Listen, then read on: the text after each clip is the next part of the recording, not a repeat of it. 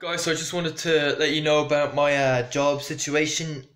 In January, I got a job working at Spar in D'Olier Street. But I got fired on Thursday, just 3 days ago, and it was a bit of a surprise. I was there 2 months. No one ever told me that I wasn't doing a good enough job. No one ever complained that I was underperforming or anything. Just two months in. All right. The manager, who's actually quite new to the store, he invited me into his office, and he sits me down and just says, "Mark, I don't think it's gonna work out," because he's from South Africa. He's got that kind of accent, and I was a bit shocked. I was like, "What? It's the first time anyone's ever told me." I would imagine that if you're gonna fire someone, at least you should give them a warning first. And he says, "Look, we just don't have the time to nurture you. We're so busy right now." Busy? Is that a joke? Like, it's never been quieter because of this lockdown thing. All right, they tell me that normally they make about 10 grand a day in sales. Right now they're making about 2 grand. So yeah, I don't think it's busy. I hear you talking to other people in the shop floor saying, "Oh, can't wait to explore Dublin" and stuff like that. And you know, one time, when I was in your office, I heard you talking on the phone. You're talking to somebody about your television at home. It wasn't. There's a problem with your television apparently, and I'm like, geez, I don't think you're overly busy. I think you have a bit of time to nurture people. Okay. Um. But anyway, so I asked him for an example of where I was underperforming, and to be honest, he probably wasn't expecting this type of question. He said, "Oh, well, there was two times where you didn't clean the kiosk to a high enough standard." And I was thinking, wait a second. A while back there was this guy, he was walking past the store and he saw these two people in the store, and he threw a beer can from outside the store, and the beer can, it missed the two people standing in the store, but it went into the fridge of yogurts. It hit the yogurts, made a massive mess. And I was made to clean that up. And the manager did say to me, a different manager said to me that I didn't clean it well enough. There were still a few stains to the side or something. I asked him, was that the occasion? And he couldn't really answer that question. He said, "Look, Mark, no, it's just not going to work out." And he said Magella saw it as well. She wasn't happy, and stuff like that. And he told me that was my last day. It was the Thursday. I think I was about an hour into my shift. It's only a 4 hour shift because I'm only on part-time hours. And he seemed to go home shortly after he had that meeting with me, if you know what I mean. So yeah, I'm thinking, geez, I'm here 2 months. Surely you'd wait out the 3 months, but no. Anyway, I didn't bother arguing. I'm like, fuck it, man. Sure, there's so many other places I can apply to. But you're just a bit confused. You're there thinking, geez, what am I going to do now? It just came out of the blue like that. All right, but I don't believe that. I don't believe me not cleaning the kiosk to a high enough standard was the reason he fired me. I believe the reason he fired me was because he wanted to save money by reducing money on wages. Very quiet there. We don't have enough to do. A lot of the time we're just standing there twiddling our thumbs, not really doing anything. So yeah, he's not too busy to nurture me, obviously. If you're gonna tell a lie like that, I feel like you should at least tell a plausible lie. He did a very bad job of lying there. The way it works is last in is the first to go if they have to get rid of you for reasons other than performance. So yeah, the newest guy in the shop, he got fired the week before me. Since he was gone, I became the newest guy in the shop. So they got rid of me then.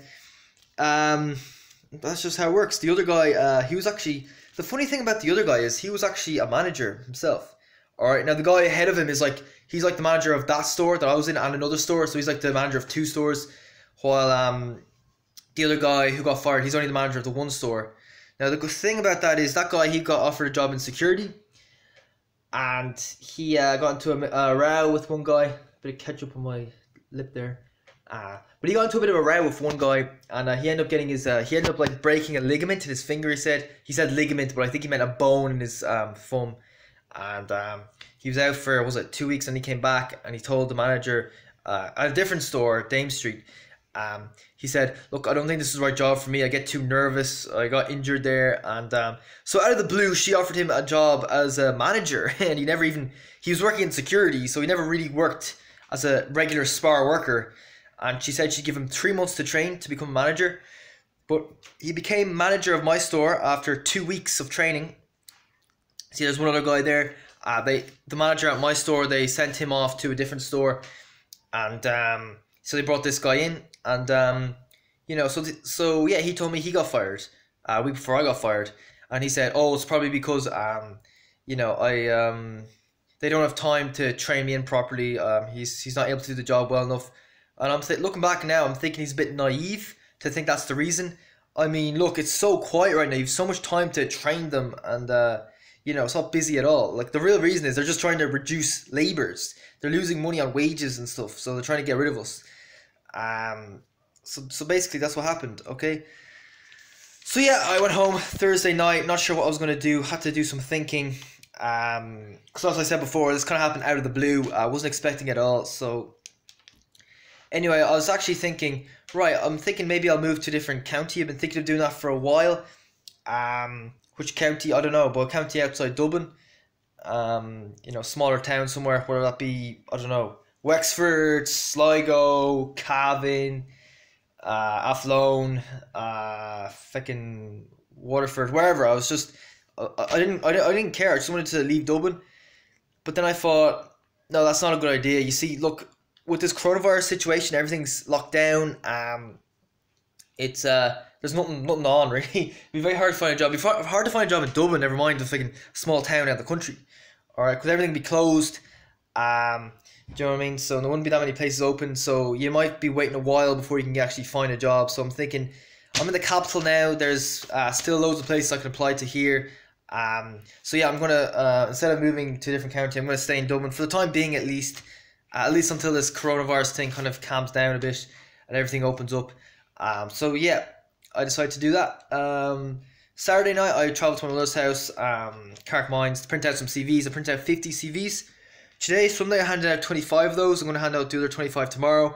If I still don't get a job after handing out all those 50 CVs, then I'm going to go back to my mother's house and print out more CVs, okay? So, yeah, here it is, my jolly old CV. Looks pretty good, does it, I just gave you some personal information. Anyway, so yeah, so I handed out 25 CVs today, tomorrow another 25, and yeah, that's the thing. If you get fired from a job, I'm sure some of you watch this video might never been fired from a job, but some of you would have. I think the best thing you can do is just get another job as quickly as you can. Even if the next day it means just printing out CVs, getting out, handing them out. Be proactive.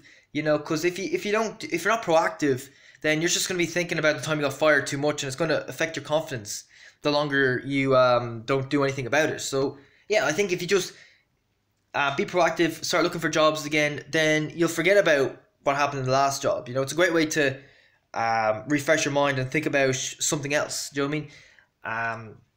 I got fired from a job in construction. This was how long ago? April 2019. I got fired after a week on a construction site. This was on a Friday. Saturday and Sunday I didn't apply for jobs because at that time we didn't have a printer at my mother's house, and the libraries were closed, so I had to wait till Monday morning. Monday morning, printed out some CVs, went to the town, handed out some CVs, handed out 25. And then the Tuesday I got another 25 CVs at the library.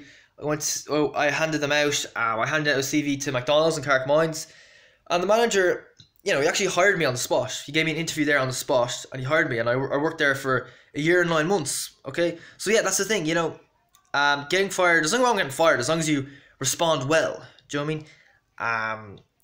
Besides, I remember when I got fired from that construction site, my supervisor was giving out to me all the time.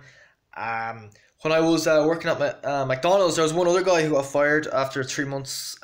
He was working in the lobby. He used to just practically do nothing, pretty much.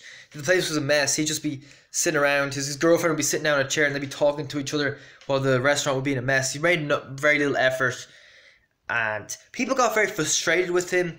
They were talking about him behind his back. They were getting frustrated with him. He wasn't very popular there at all because he made everybody else's life more difficult. I didn't sense that at all when I worked at Spar. There's no signs or signals that I wasn't doing a good enough job, that other people were frustrated. Yeah, so it was just purely a tactical decision, nothing to do with my performance. So Yeah, you gotta question these things. Sometimes, these people do lie.